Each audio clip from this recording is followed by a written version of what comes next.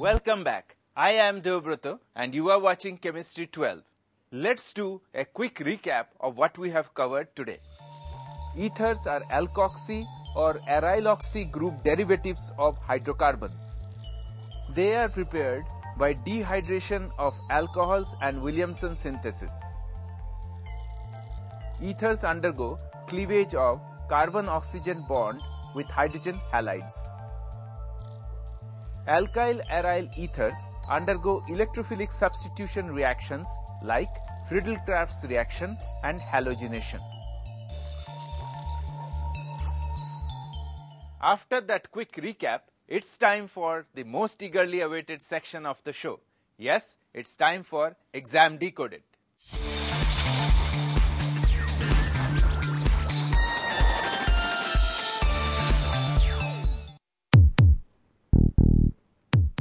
Welcome to Exam Decoded. As usual, we will begin with the rapid fire round. I will ask you 5 questions and you will get 5 seconds to answer each one of them. Spot the correct answer and 1 mark is yours. Here is the first question. Williamson synthesis is used for the preparation of A. Alkyl halides, B. Alcohols, C. Ethers, D. Aldehydes. The correct answer is option C, ethers. Next, butane-1-ol and ethoxyethane are which type of isomers? A. Functional group isomers, B. Metamers, C. Chain isomers, D. Geometric isomers. The correct answer is A. Functional group isomers. Now, for the third question. Ethanol on warming with concentrated sulfuric acid at 413 Kelvin gives A. Ethene, B. Diethyl ether, C. Dimethyl ether, D. Ethyl hydrogen sulfate. The correct answer is option B. Diethyl ether. Just 2 more chances to score. Anisole reacts with HI at 373 Kelvin to give A. Iodobenzene and methanol, B. Iodomethane and phenol, C. Benzyl alcohol and iodomethane, D. Iodoethane and phenol. Iodomethane and phenol is the correct answer.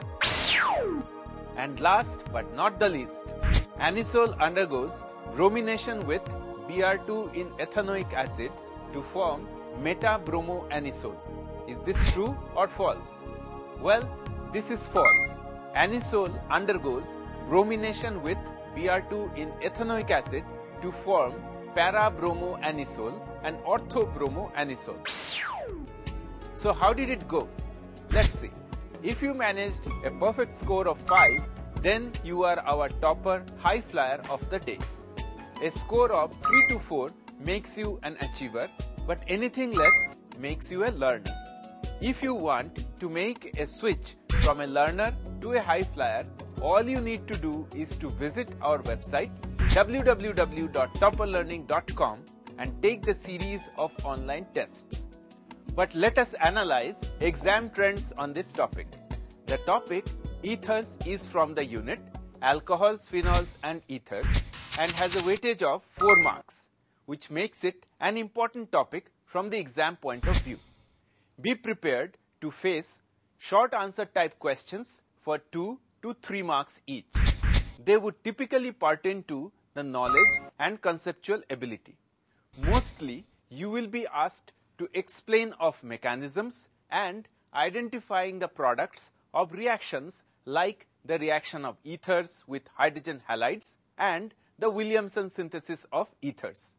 Here is an example of how to write a perfect answer. Try this question. Identify the products formed in each of the following reactions. A. Methoxyethane and hydrogen iodide are reacted at 373 Kelvin. B. Ethoxybenzene and HI are reacted at 373 Kelvin. Also, state a reason in each case. The question is worth 2 marks and tests your conceptual ability. For the answer, you must write A.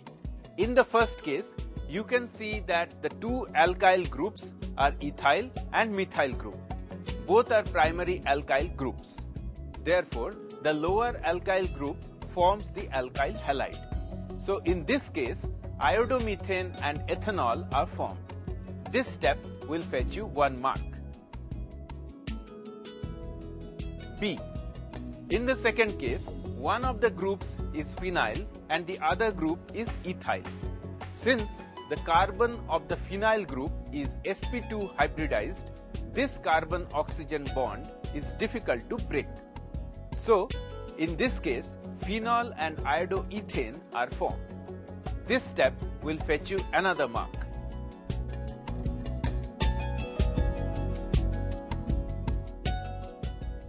I hope that was helpful.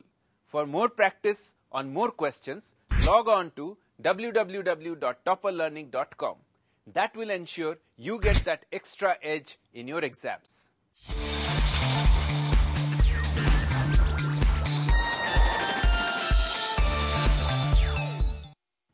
Well, it's that time of the day when I say goodbye. But before I go, here is a food for thought. Can you tell me what class of compounds give anissae seeds their peculiar smell? Think. I know you have guessed that it is an ether, and you are quite right. Its IUPAC name is 1-methoxy-4,2-propenyl benzene, or you can also call it para-propenyl anisole. Well, that's all for today. To get more information on this topic, log on to www.topperlearning.com and keep thinking till we meet next.